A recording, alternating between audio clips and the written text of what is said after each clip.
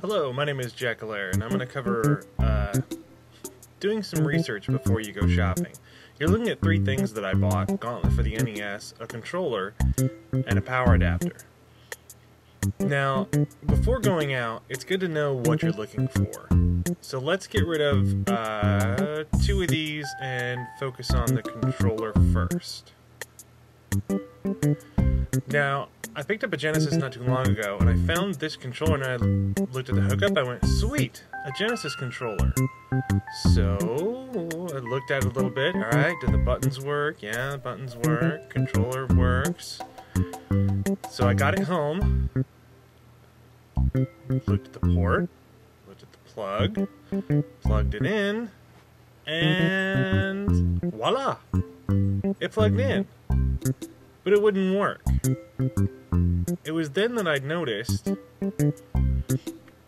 something I should have done my research on at the time, is that two little words there called power player. Now, for those of you who have already known about my mistake, going to just typing in power player into Wikipedia gets you the Power Player Super Joy 3, which has that controller in the box. Yeah, should have caught that, didn't. So, if you're ever looking at something and you think, wow, I found this really cool thing, maybe you didn't. Now, moving on to Gauntlet. Picked up Gauntlet, thought, great, I can play Gauntlet again, I love Gauntlet. But it wasn't working when I plugged it in, so I had to take it apart, take the 3 screws out. I had to break the sticker, which kind of annoyed me, but, you know, whatever. But cleaned it all up, got it back together, and thought, alright, time to plug it in. Now, I don't have an original Nintendo or a top loader or anything like that. I use an FC Twin because it was dirt cheap and it's what I have. So I think, alright, I've got it all clean, let's pop in some Gauntlet, and let's play. Turn it on, and I see this. Okay, so far so good. How many players? Alright. 1 player. Wizard, Valkyrie, Rogue, Valkyrie, alright, whatever. Looks pretty standard, and what the hell? I can walk through walls, sometimes. Can't pick up the treasure chest.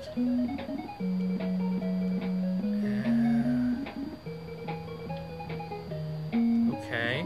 Now, at this point, I have taken the cart apart, cleaned it, put it back together. So there is no way that this thing shouldn't be doing this. But here I am, wandering around, running through walls. Can't go there. Oh! There's the exit. This looks normal. So I think, alright, well, maybe 2 is gonna be... I'm running through the wall again. Okay, so I'm running through the wall. Alright, I figured it out. Kill some monsters. I'm killing some. Alright. And, oh, those guys I can walk through. Wait. Okay, I'm invincible. So, I go to the Wikipedia, find my FC Twin, tested consumers. These are games that don't work. Oh, look. There's Gauntlet.